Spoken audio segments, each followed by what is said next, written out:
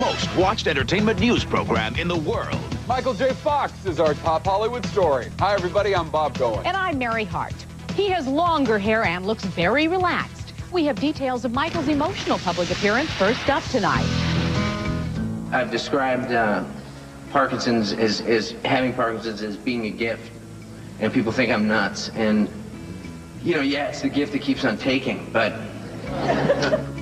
In Boston last night at a benefit for the Michael J. Fox Foundation for Parkinson's Research, Fox was warmly greeted by the large crowd and was clearly moved.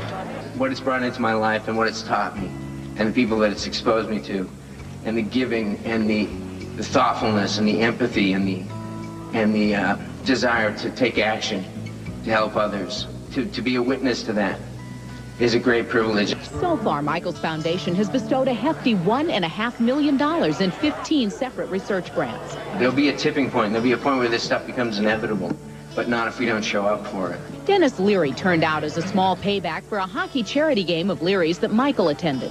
Originally, I asked him to be a coach, and he came and he skated, which was a huge thing, and the fans loved it. Welcome, number 88, Michael J. Fox. Last night's event was a screening for What's the Worst That Could Happen, a comedy directed by Sam Weisman, who got his start directing Michael in Family Ties. If anyone can help find a cure for this, I think he can. It's going to happen, and I appreciate the help, and I appreciate the support. He is something, isn't he? I'll be talking to Michael this weekend about his new film, Atlantis, The Lost